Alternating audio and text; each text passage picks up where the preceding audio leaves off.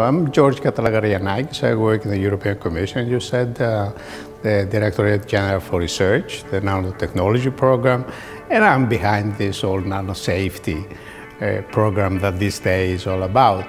So that's about 25 million euro per year program, and it's a world-class. We have a very considerable international cooperation on this, and it really affects a very big amount of sectors in industry. So that's what I do.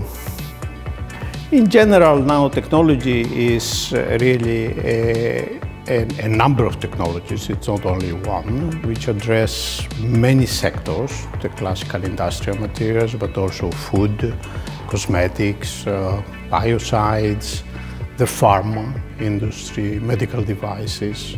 So a whole industry is using nanotechnology and progressing from this. So we hope that we'll industrialize Europe again, make technologies that will profit for the citizen and the society, and assist in this way the well-being and the progress, technological progress all over Europe.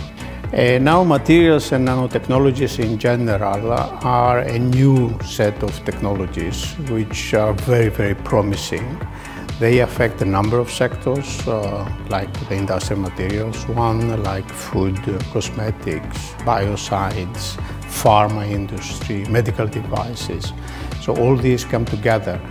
The whole effort is expected to help industrialize Europe again, and in this way promote the well-being, promote employment and technological progress all over Europe. The potential risk from these nanotechnologies, as a matter of fact from any new technologies, is something that is far better to address in the beginning than at the end. Imagine if you built this building and after finishing it you ask if it is earthquake safe. That's not logical. You built it so that it's earthquake safe. And the same applies for fire safety, and the same applies for a number of other electricity or gas installation. They are all managed in the same way. So we built our materials and our processes safe from start. And for nano, because they are nano, because they are new, we need to learn how to do it. It's not easy, it's not simple, it needs science, it needs technology. That's why we are here for.